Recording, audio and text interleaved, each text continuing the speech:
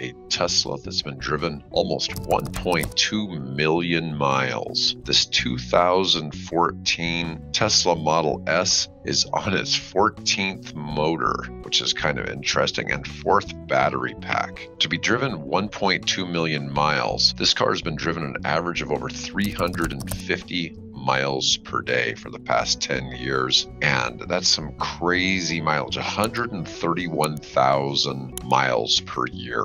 Could you imagine driving that much? That's pretty nuts. I don't know why this one gets driven quite that much, but it's been driven in many countries. It was owned by George Fun Gimen Hornberg, who's the owner of this Model S. He had been congratulated in 2019 when he broke 1 million kilometers, which was 620,000 miles, but he's almost doubled that since that time.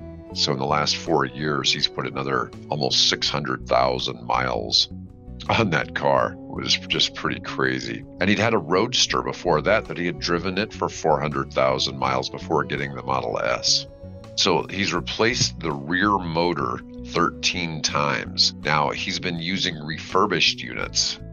So that's kind of interesting. The early Tesla Model S were known to have issues with the rear motors. So mind you, this is a 2014 model. And so they keep refurbishing units and replacing it. Tesla didn't know the real issue, so it didn't know how to properly fix the motors. Some of the replacement motors failed very quickly. Some were covered under warranty, others were not. So the 14 motors over the course of 1.2 million miles. That's not necessarily the greatest rate there. But in regards to the battery pack, it did a little bit better. So it's on its 4th battery pack. So that means it's burned through 3. So it's burned through one about every 400,000 miles. It's pretty strong. You know, just say 350, 400,000 miles per battery pack. I think that's fairly reliable.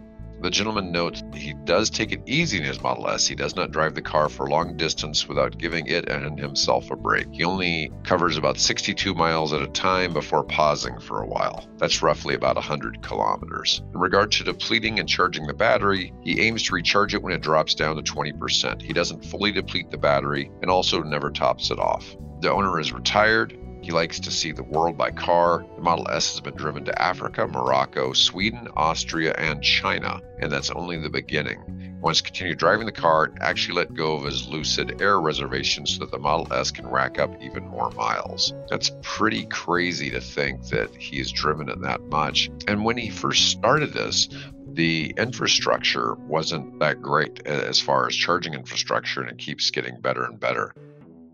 Hi, I'm David with EV World News. If you like this video, then please press the like button. If you like the content and would like to see more videos on electric vehicles, then please hit the subscribe button. If you have some feedback for us, please let us know in the comments. Have a great day.